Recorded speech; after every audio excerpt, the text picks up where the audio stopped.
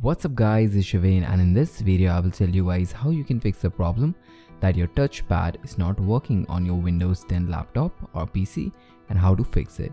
So before we begin with the video, I would just like to tell you guys that if you guys encounter any software related problems, then just comment down below or email us and we'll make a solution video for you guys.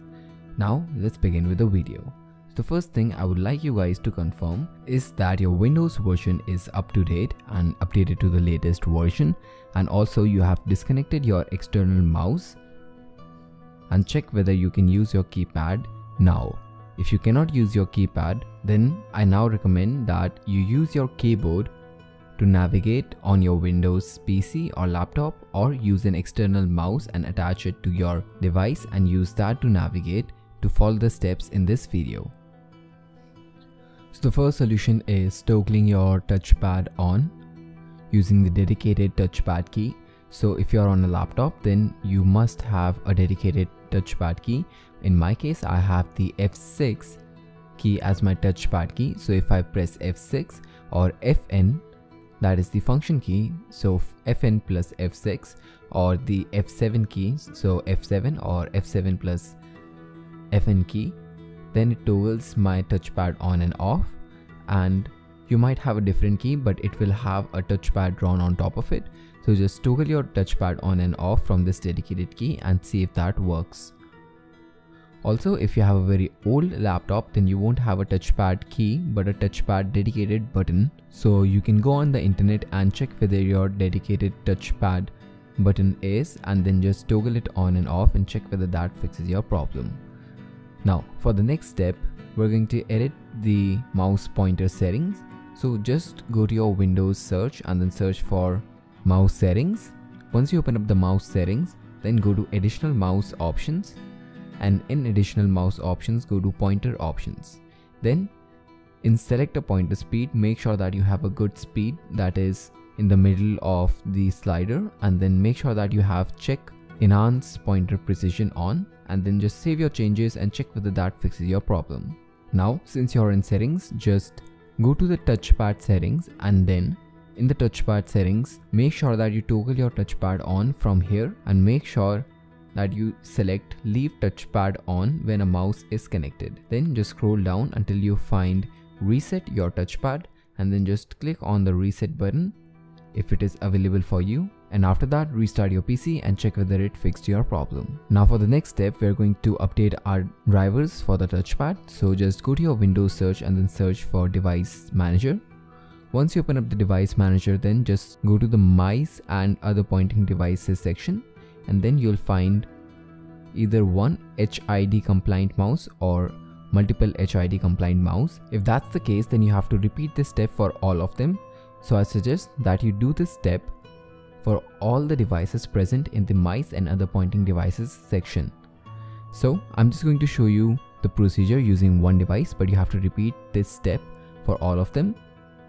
What you have to do is right click on it and then click on uninstall device, and then just click on uninstall.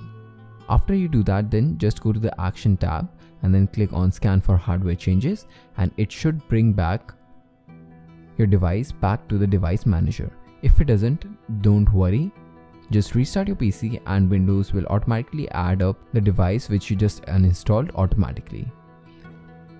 So after it is back, then again right click on it and this time go to update driver, and then search automatically for updated driver software. After that, once the process finishes, then just restart your PC and check whether it fixed your problem. Again, you have to do this for all of the devices present in the mice and other pointing devices section. If this did not fix your problem, don't worry. Again, right click on your device and click on update driver, but this time go to browse my computer for driver software, and then let me pick from a list of available drivers on my computer. After that, do not pay attention to the models list, just click on next and then install the driver. Once you do this, then again restart your PC and check whether that fixed your problem, and you have to repeat this step for all the devices as I said. And finally, if this also did not fix your problem, then I recommend that you download your touchpad drivers manually from your manufacturer's website. So just go to your manufacturer's website. For my case, I have the Lenovo laptop, so I just go to Lenovo and then download the touchpad drivers from their website and then just install them easily using the installation wizard.